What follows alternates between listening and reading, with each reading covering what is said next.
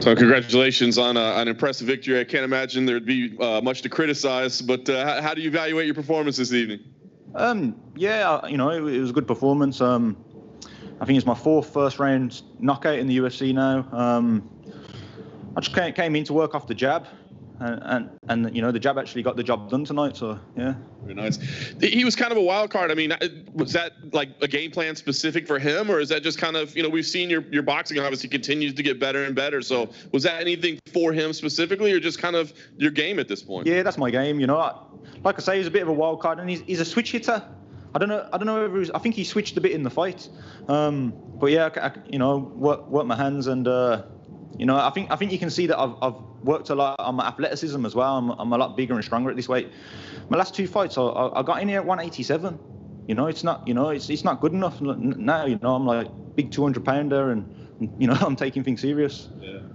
I know you didn't win last time out, but some consistency, right? I mean, it's been tough for you over the years to get consistent time in the cage. How important do you think that is to your performance to be able to get in there and stay in there? It's big, you know.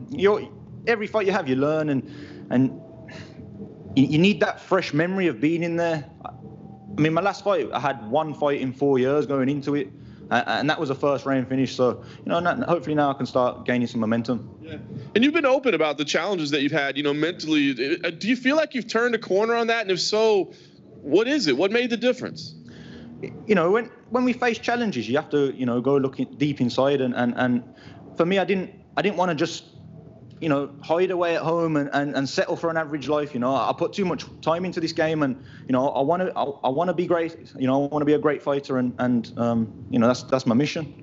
Was it tough to talk about those things? I mean, when I think of you, I don't think of a guy that talks a whole lot, and you know, this is kind of a macho sport and all that. I mean, was it difficult to be open and honest? In the past, it would have been, but now I don't care about the opinion of others. You know, I'm in this for myself, and you know, I'm open. I'll say whatever's on my mind now. You know, that's it. Yeah. Nice. Last thing for me, I mean, great performance. What do you want to do from here? I mean, do you want some time off? Do you want to try to get another one in before the end of the year? Is there a name, a date? What makes sense for you now? I heard that they're coming back here in January, so that would be perfect, really. You know, get back and keep building, and January would be perfect. All right. That jab you dropped him with, were you surprised that he fell after connecting?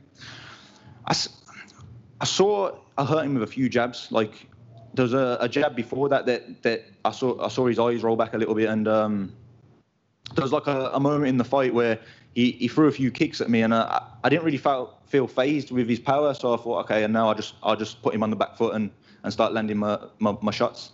So in the middle of the fight, you quickly realized he had nothing for you? Yeah, pretty much. And then you mentioned you didn't really care about the opinions of others when it comes to mental health and stuff, but do you want to use your platform to kind of promote mental health awareness in these athletes? Because technically today is World Mental Health Day. I don't know if you were aware of that.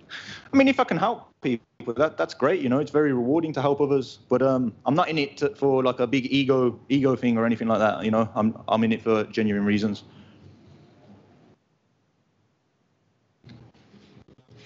Is that good, guys? Yeah? Thank you.